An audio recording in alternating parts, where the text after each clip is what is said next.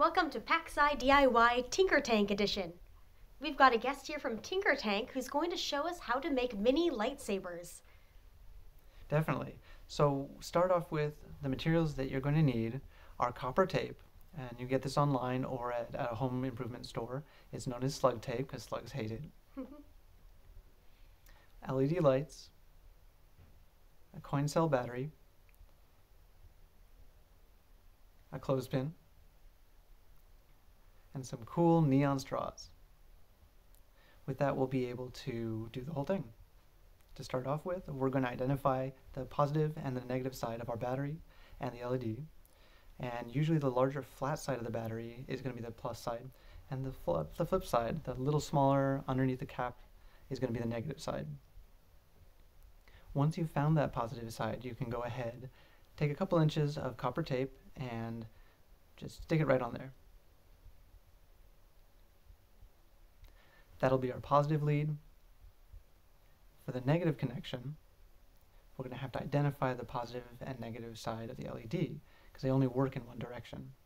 The longer leg on an LED is going to be your positive side, and we can go ahead and bend that outward, and then we'll be able to remember that. You can verify this by touching the negative leg to the negative side of the battery and the positive side to the positive side of the battery. Once we've got all that ready, let's take the negative side of the LED and put it and the whole battery itself into the clothespin. This might take a couple tries. It's going to be a nice tight fit, which is good for the lightsaber. It'll hold itself in place.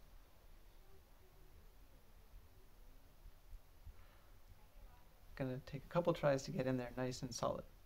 All right, mine's in place. Mine's close enough. Sounds good.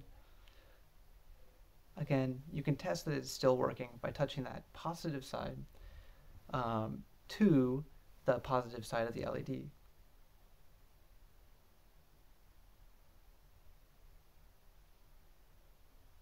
To make the switch for your lightsaber, you're going to go ahead and wrap that copper tape around and stick it to the clothespin.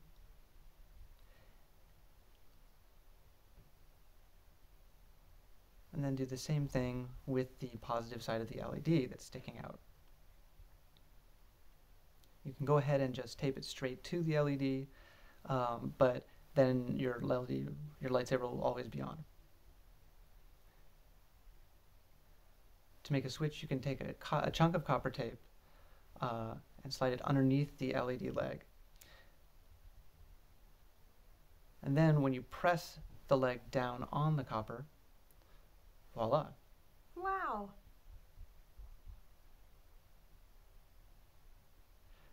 That's another one you can play around with, exactly how you make your switch, which direction the copper tape moves, how exactly the leg touches the copper tape.